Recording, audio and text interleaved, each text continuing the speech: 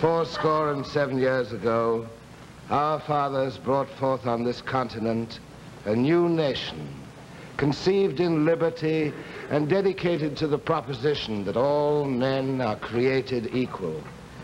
We are now engaged in a great civil war, testing whether that nation or any nation so conceived and so dedicated can long endure. We are now on a great battlefield of that war.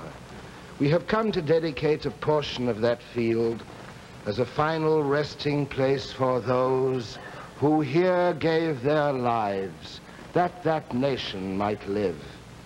It is altogether fitting and proper that we should do this, but in a larger sense, we cannot dedicate, we cannot consecrate, we cannot hallow this ground.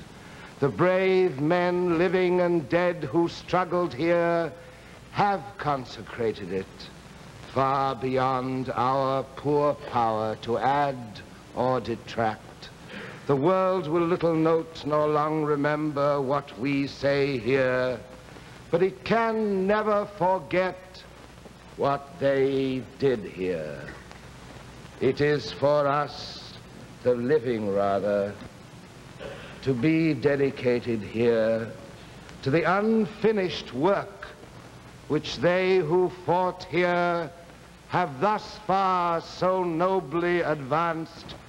It is rather for us to be here dedicated to the great task remaining before us, that from these honored dead we take increased devotion to that cause for which they gave the last full measure of devotion.